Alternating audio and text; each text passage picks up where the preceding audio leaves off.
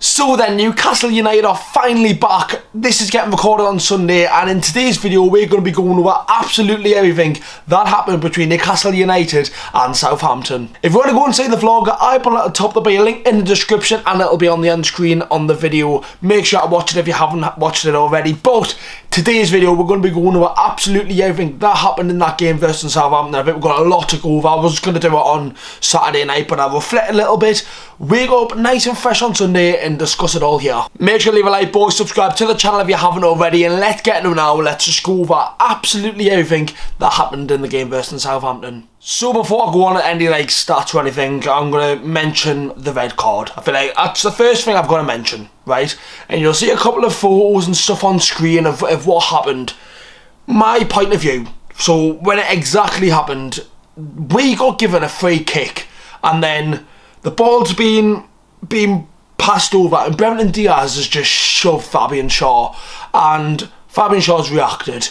And did he have to react? Probably not. I think I understand why he did react. The ball's not even in play and he sat there and he shoved him for no reason. He's reacted, he's a human being. He's not like some robot who's got to function and everything. He's a human, he's reacted, and that's fair enough. I think when a player knows the law, and if you put your head on someone else's head, you're going to get sent off. It doesn't matter how embarrassing it was for Brendan Diaz jumping on the floor like an absolute ben. It's the law, and it's a shit law, and I don't agree with the law, but it's the law, and you can't change that. It's set in stone, but you can't do anything about that. I don't feel like Fabian Shaw goes in like that. I feel like they both go towards each other, and I feel like if Fabian Shaw jumped on the floor like a little bitch, they probably both would have got a yellow. But the fact that he's jumped on the floor, me head, and the fact that VAR even looked at that and said, yeah, you know what, we think Fabian Shaw has headbutted him. It's shit, but it is probably it's annoying because it's not a red card. It's not a red card. By the law, it's a red card. But is it a red card? Not in a million years. Honestly, if Brendan Diaz has got bends, if that's my father doing that, I'd be absolutely fuming. I'd expect to walk into school and get bullied. I really would. It really is embarrassing. It is. And honestly, I would see the exact same thing if it was Fabian Shaw. It's shit, and it needs to get sorted out. If Brendan Diaz done that to Fabian Shaw and he's rolling around the floor, I'd be like, fucking what are you doing? Just get on with the game. We're 0-0 against a side that's just been promoted. Let's get on with it. And the fact that he probably changed the game for the better, because Newcastle were quite slow in the game, but we'll go on to that in a second. The actual red card itself, by law, it's a red card, but it's annoying because it's not a red card. It's a frustrating one. You can see both sides.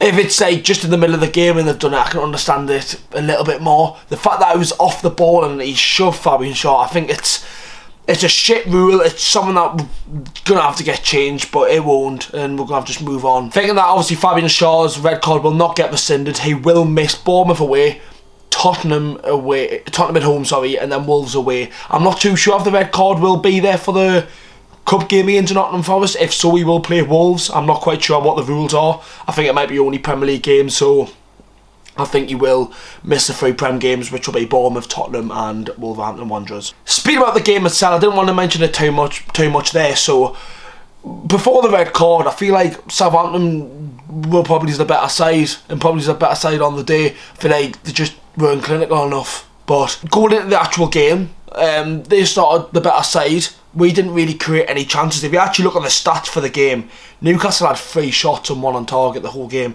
Southampton had 19. I think a lot of them shots were blocks and didn't create anything off them. I think a lot of shots were far out as well. I had a couple of clear-cut chances, yes, but I wouldn't say enough to get a goal. That Lewis Hall off the line, and that was really it. The score offside, but it was blatantly offside, so you can't do much about that. The actual game itself, before obviously the red card, I feel like Southampton were the better side. We needed something to happen if it was going to be a close chance for Newcastle, because I feel like the crowd was there, like, especially in my corner, the strawberry corner. I feel like we were singing and that, but I think the whole stadium just needed to get a bit of something, just get a bit rowdy and just get away, man, away. And then that red card came, we're like, look, we need to dig in now. These have got a lot of energy, they say. They've got some quick players on the bench. We need to dig in deep. It's 12-8-10 with the referee. We've got to dig in deep and try and do well. And we did. So obviously the goal, could create a goal from Isaac. Obviously he got gifted it by the goalkeeper. Would have Newcastle scored another goal if we didn't get gifted by McCarthy? Probably not. Probably not. Isaac got ball in the box and Joelinton was going to score. I love when Joelinton scores because it's literally like heaven. He's so happy. Honestly, he's so happy when he scores, and it's so great to see. So I was buzzing Joelinton scored. He's on the back of this top, so I was even happy that he scored. The absolute boy, really happy that he scored. And got Newcastle a win in the end. Second half, I feel like defensively we were really good. I feel like Emil Cross' performance will not get spoken about. I feel like he done really well. Dan Burn was really good as well. I thought Longstaff was really good as well. A lot of players for us were really good, apart from the attacking side. You could say Isaac didn't really create much. Anthony Gordon looked sluggish, and obviously Murphy got substituted off them and Barnes came on, didn't really do much. But defensively, I thought Lewis Hall, defensively was quite good, but attacking wise, on the ball, wasn't great. Give the ball away a couple of times. I mean, off the ball he was brilliant. On the ball he was quite shit. Clear one off the line. Dan Burn was really dominant in his box. I feel like defensively we were really good. I think Tino had a little bit of a quiet game, but done what he needed to do. Kept the wingers quite quiet, I thought, especially in the first half. What's going to change for Bournemouth next week? I feel like the lads have got that win. I feel like a bit more settled. Lloyd Kelly came on. He'll be playing in his first start more than likely, or Emil Kraft will start instead. A big Kraft or Kelly, more than likely will be Emil Kraft, but Kelly will play again against a side that he's just left in Bournemouth, so we'll have to wait and see what happens. Elsie Eddie Howe's going back to Bournemouth where everything started.